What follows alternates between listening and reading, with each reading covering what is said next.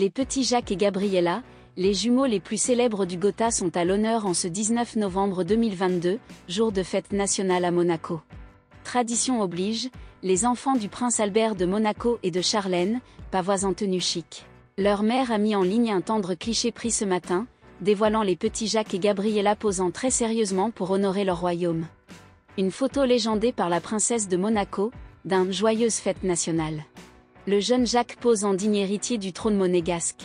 En uniforme de police, le petit garçon de 8 ans est craquant, vêtu de sa veste noire et rouge, aux insignes du rocher, maintenu par une ceinture blanche du plus bel effet. Un élégant képi noir vient parfaire la tenue qui sied parfaitement au petit prince déjà rodé au salut militaire qu'il exécute pour le cliché. C'est la première fois que le petit garçon porte cet uniforme d'officier de police.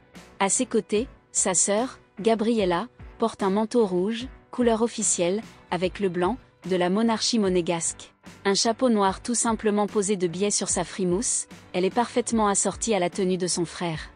Espiègle, les deux enfants représentent avec brio le futur de la monarchie. Chaque 19 novembre le rocher est en ébullition. Cette année est particulièrement importante pour les monégasques puisque privés de leur fête nationale en 2020 à cause du Covid. Ils avaient également dû renoncer à apercevoir Charlene de Monaco lors de l'édition 2021, puisque celle-ci était souffrante. Cette fête nationale remonte à l'année 1857.